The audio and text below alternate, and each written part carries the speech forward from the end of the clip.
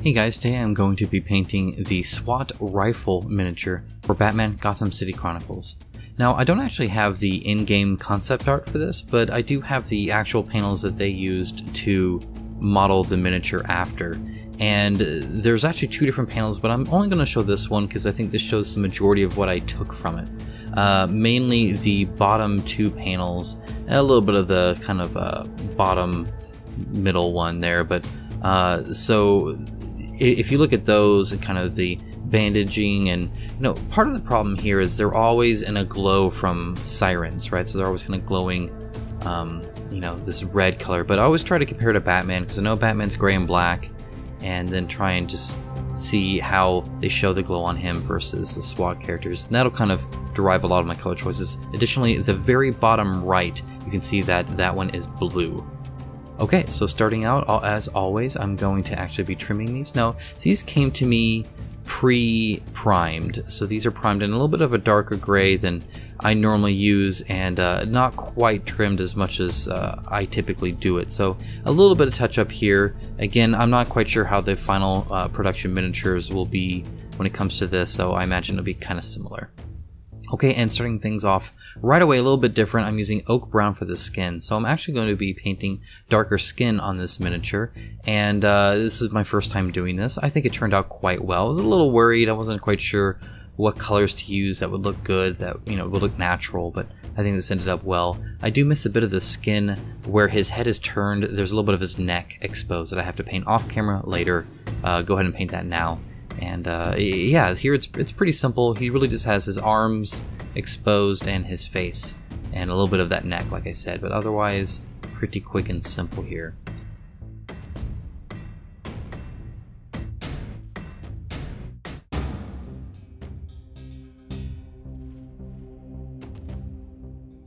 Okay, next up is chocolate brown. So I'm not going to do any washes on this. Instead, I'm just going to highlight with another brown that is slightly lighter, but again, just slightly. So it'll actually blend in really well. You got to be careful sometimes when you need to swap colors in highlighting, especially when you don't mix them, because it won't quite blend as well as you would think. But this is pretty watered down chocolate brown, and it's a very close darkness of brown. Just a little bit lighter, and I think it shows up really well as a good highlight. Alright, next up is Nuln Oil, and I'm just doing this for the shadows. So I had actually tried, and I didn't even bother showing you, my typical eyes, but they almost look half covered. They're very small, it's hard to get into, and it didn't quite look right. It looked like they didn't have the correct shape, right? Like the helmet was over his eyes. So just put some shadow there, and you should be good. Okay, following up with Uniform Gray. This is for all the pants, and this is really the only time besides the basing that I upgrade my brush to a regiment brush. Otherwise I pretty much do this entire miniature in a character brush, a detail brush, and a insane detail brush, just for some minor bits, but mostly just a detail brush. But here, this is a big surface area. There's just kind of some bandages, some wrappings that are covering his pants, and you don't have to be too careful because nothing else around here is painted, so go to town and just kind of get the base coat on here quickly.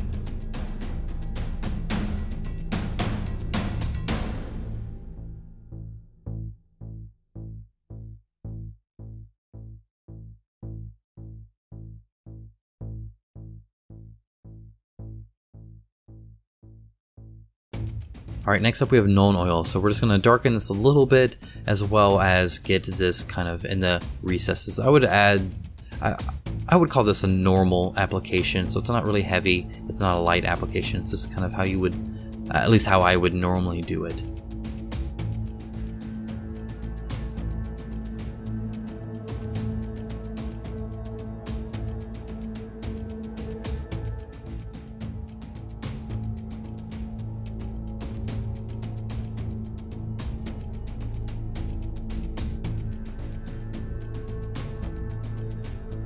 Okay, once that Nuln Oil is dry, make sure to wait for it to dry. I'm going to add some Uniform Gray.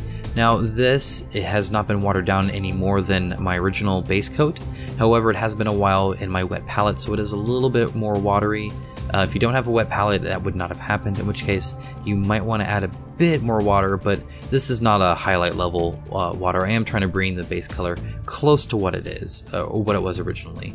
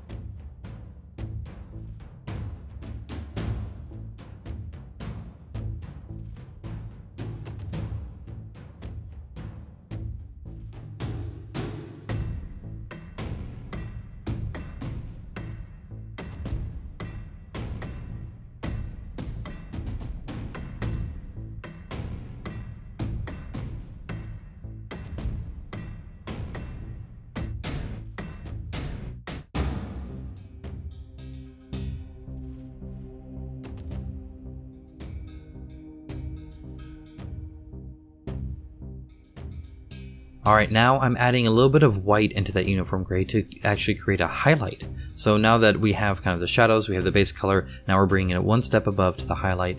And notice I'm not putting nearly as much on the miniature. This is mostly a kind of a line highlight.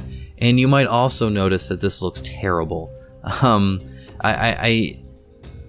was trying to make it a bit more, and this is in quotes, cartoony, or comic booky, right? And really trying to make these highlights pop. This is a crazy amount, but don't worry, I will bring it back and I'll show you exactly what I do. And I actually really like how it turned out. It blended pretty well, and it did leave me with some higher highlights than I typically do, but I typically paint a little dark. And you know, this is on a dark gray primed miniature anyway, so it's going to be a little bit darker, and I think this really helped pop it out a bit. But either way, it's just a normal highlight. There's a lot of creases, and you just kind of trace those creases and call it good. Okay, so uniform gray's back out, and this is heavily watered down. This is I saw the term just the other day online of a European highlighting, and I don't know if that's just a kind of a commentary on how crazy Europeans are with their miniatures, because they're all about it. They make great ones. They paint really well. I don't know, but it just extremely watered down, to where it would take like 3 coats just to get a base coat or more. And really what I'm doing here is I'm tracing the highlight and then going just a smidge out of it.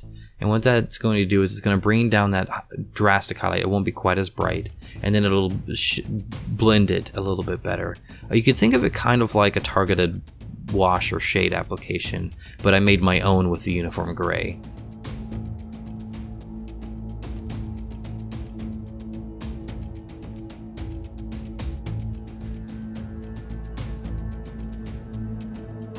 Alright, next up is deep blue. Now, so you guys, I don't know. Okay, so when I was designing this, again, I just had that comic book panel to kind of go off of the two that were provided, and you know, that bottom right one was definitely blue, right? That SWAT member. But I also really liked, I didn't want him to just be this bright blue character, right? And when I think of SWAT, I typically think of like grays and blacks, but that would be really boring if he was all gray and black. And so this allowed me to really have, you know, a little bit more color and make this miniature a bit more fun and unique. And if I just left it at this, I would not be happy with it, right? It would just be blue and gray, and that's it.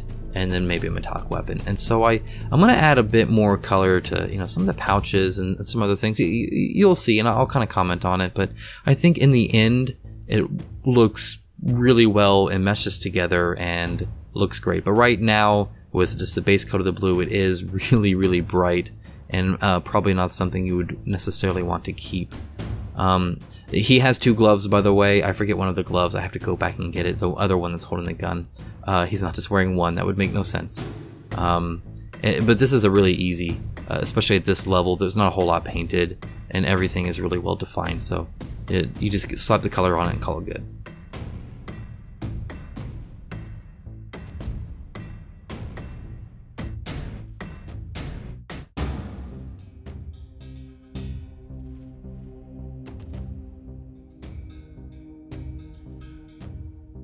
Okay, so Drakenhof Nightshade. Let's go ahead and darken this right now. That'll start making it look a little bit better already. And again, just taking my time, because I don't want this blue to get on the gray. And it did. Well, no, it didn't get on the gray. It got on his arm, and I had to touch that up off camera. And again, not a big deal. It was quite easy to do, because I'm not adding any like heavy layers of this or anything, and it's just a one pass over. So cover all the blue with the blue shade and you should be good.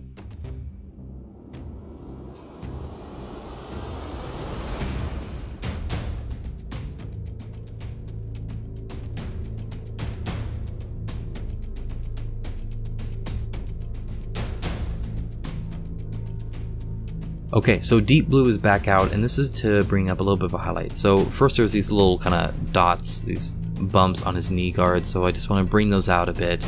So I'm just going to plop them on there with a little bit of the side of the brush, and then carefully start doing my kind of highlighting. And I am trying to only put this where I feel either definition needs to be added, like if something was to curve in like on his chest, or where his pocket pops out, and then where the light would actually you know, shine, especially like on his helmet and his back.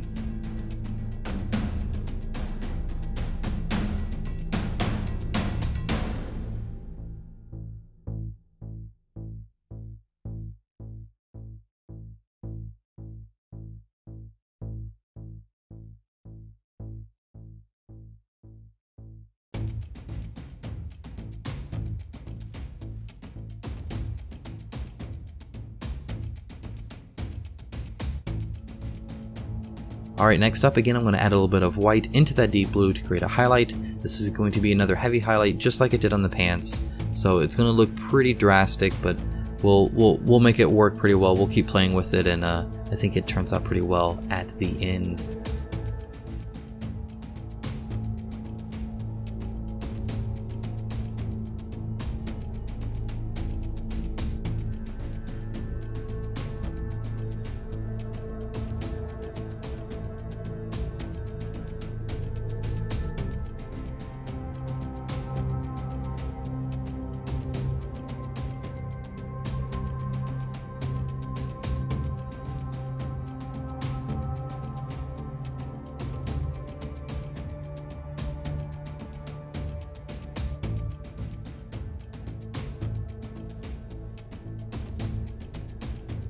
Okay, so right here I'm playing with it a bit more, right? So I haven't changed the color at all. I've watered it down a little bit more, and I'm not really doing the whole tracing thing like I did the last time, but what I am doing is having this kind of watered down bit, and I'm just covering both what I highlighted, because I won't really change it that much, and then out a little bit more, and it just blends it a bit more. It almost gives it a shiny quality, which I really like, so it looks more, I don't want to say metal or anything like that, it just looks more like a solid shiny piece as opposed to something that might be super textured.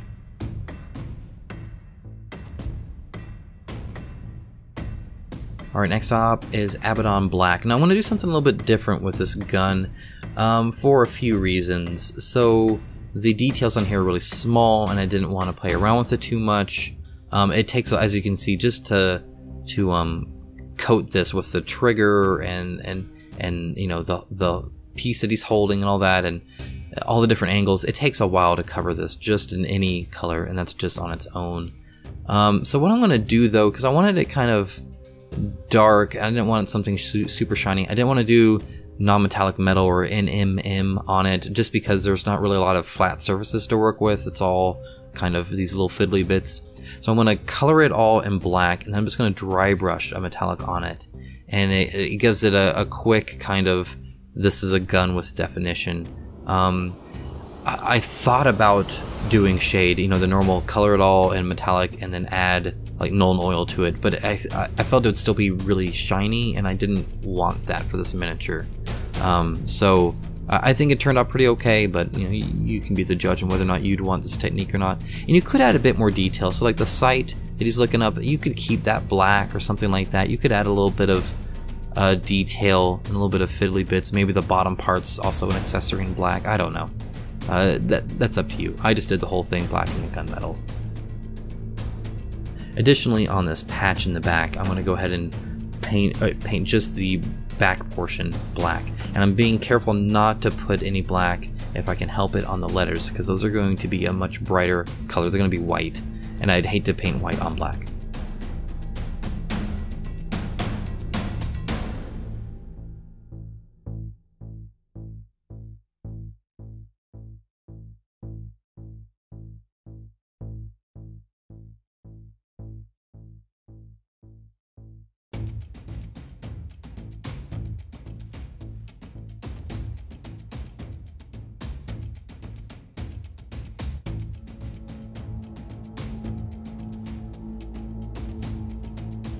Okay, now that we got the kind of the buckles that are also black, I went and did the boots as well. So he's gonna have black kind of all around, and there's actually two that I get off camera on his legs that I forgot to get, so be sure to grab those buckles as well.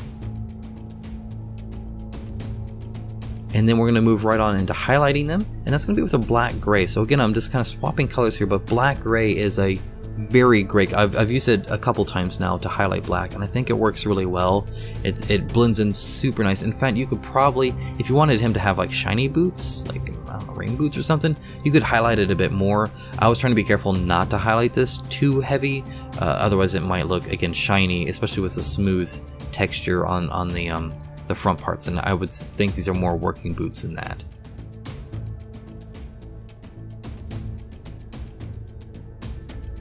Okay, additionally, while I have that black gray out, I'm going to go ahead and he's got like this neck brace kind of, I don't know if it's just the top of his bulletproof vest or what, but I did that as well.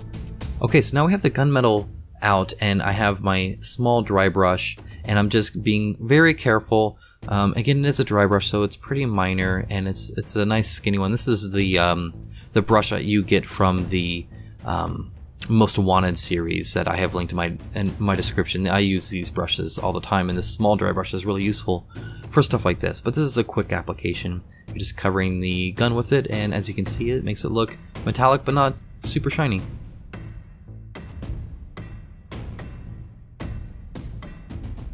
Okay, next up, I'm gonna actually grab the Abaddon Black again because I forgot. I wanted the his sidearm pistol, the holder, to be black.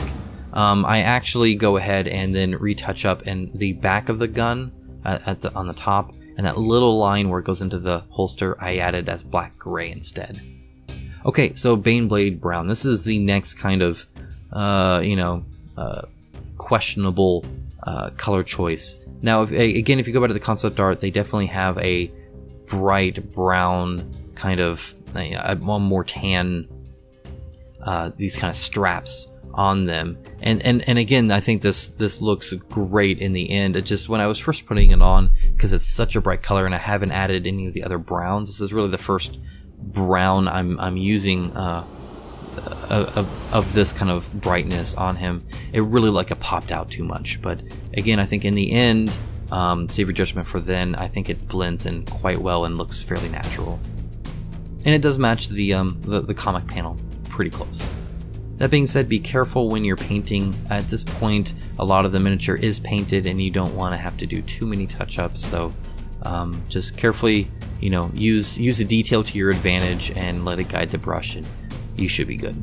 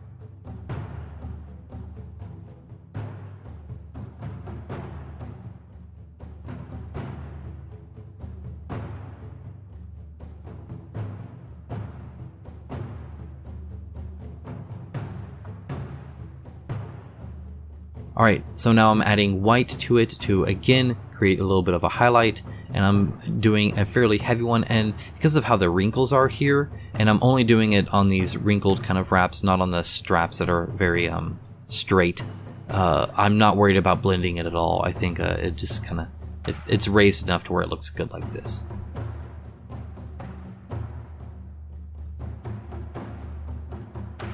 Alright, leather brown. Let's get another brown in here, and this is going to be a little bit darker, kind of an in-between of all of the colors. I think it's a very good kind of standard light brown. And actually I think it's my first time using leather brown, which is surprising because I paint a lot of leather, just not leather brown. And these I'm only painting on the small bags. I'm going to paint the big bag something different. You could do them all one way or the other. I debated and debated whether these should all be gray or whether they should all be brown, and I went with a mix. The reason I didn't choose them all gray is because this back portion here, I felt if these were gray on the gray pants, it wouldn't be a good, it wouldn't look good from tabletop distance, right? I think it would all kind of blend in. So I chose a brown to kind of break up the gray and the blue you see from back here.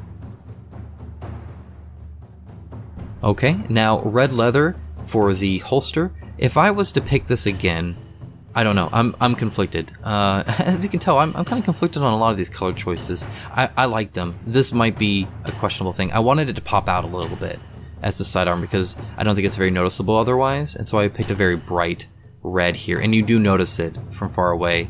Though you could have picked a more darker color or more natural color. Maybe something like even Rhinox hide or something, kind of a really dark leather and touched up. I'm not sure. I added a little bit of white to add a little bit of a highlight, but there's not a lot of detail here. It's fairly flat, so you know, it's up to you how much you do here.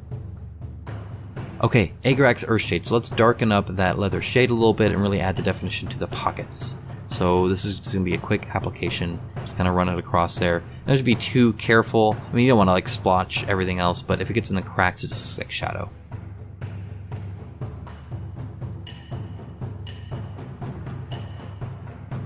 Okay, and black gray is out again. I decided to just keep the black gray. It's one less paint to use. I originally had a Mechanica standard gray here, and I actually wanted a little bit darker. I thought about maybe making it slightly brighter and having this kind of mid gray between the bright pants and the dark gray I'd already used. But I really liked how this turned out. So, and again, it's one less paint you need.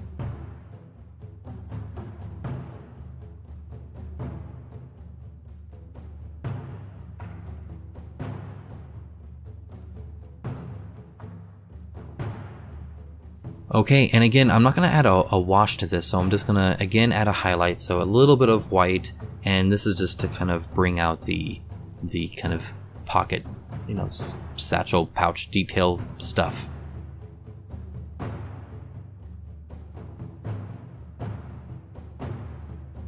Speaking of which, let's do it over here as well. So here is leather brown again, no white, just kind of bringing it back up to that leather brown. As you can see with the Agrax Earthshade, it's a very dark brown wash, so it's going to make it look quite bright. And this adds, it's not scuff marks, but it makes it look a little bit more worn with this kind of a heavy highlight. Okay, now we're going to bring the white out again, and this is to paint in that SWAT patch that he has in the back. So again, be very careful here. You'd be touching up with black, so it's not a huge deal, but this is so finicky, you're going to have to be careful to get a final result, even if you have to be careful in your touch-up. So just take your time and do a good job. But the details there, it was pretty easy. Alright, let's move on to the base. So let's get some Astro Granite down there. We're not quite done with the miniature, but I wanted to get this in so it can dry. And again, you just scrape it really finely against the base. You don't really pile it up. If you want to pile it up, you would get Astro Granite debris, which is a much thicker one. You wouldn't have to do this on the actual game piece because they came with textured bases, unless you want to add it to parts that aren't textured because they have like little details. So up to you. I had a regular base here for this prototype, so this is what I chose to do on it. Alright, next up is Nuln Oil. So once that dries, make sure it's dried or you're gonna mess up everything. Go ahead and just lather on lay on the Nuln Oil really heavy. This will add a ton of definition to your Astro Granite and really make it pop. In fact, if you wanted it super dark, you could leave it like this. I think it looks great. While that's drying, I'm taking ash gray and painting the rim. I have not decided, because I haven't really read the rules fully enough to really decide how I want to base the allies versus goons versus villains versus, you know, heroes or anything like that. So right now I'm painting them all ash gray. I'm giving these away to my patrons anyway, and I don't know if they have the game, so this works as a display piece kind of rim anyway. Okay, so the Nuln Oil is now dry, and now I'm going to take that same ash gray and just dry brush that texture. Now we have the three tones. We have the base color that comes in, the Nuln Oil shadows, the ash gray. Really makes a pop. Looks fantastic. It's one of my favorite bases just because of how it looks. Alright, look at that, we are ready to varnish. This is Citadel's matte varnish. I typically always varnish in matte. And let's give this away to a patron as a thank you. So this is open to all of my patrons when I reach certain funding goals, which were close to another one. That one I give away a large miniature to, not just one of these kind of typical size miniatures. Anyway, when we reach certain goals or milestones, or just every so often, I want to give back. They give so much. I'm always appreciative of it, so this is open to all of them. And to C, I don't know who C is. At this point, you may have guessed. I don't know if there's anybody else with an SE. So this is to Sean Kellogg, who has actually, I think he may have been the first normal viewer to back me. You know, obviously my wife supports me at $1 a month. I'm not sure I should read too much into the fact that she only gives me $1. You know, just other YouTubers and whatnot. But he was, I think he may have been my first. Either way, Sean's been supporting me for a long time. I just used a random number generator and went up the list, and his number happened to be picked, so that's pretty cool, but a nice little story there. So thanks, Sean, for your support, and thanks everybody else for your support too.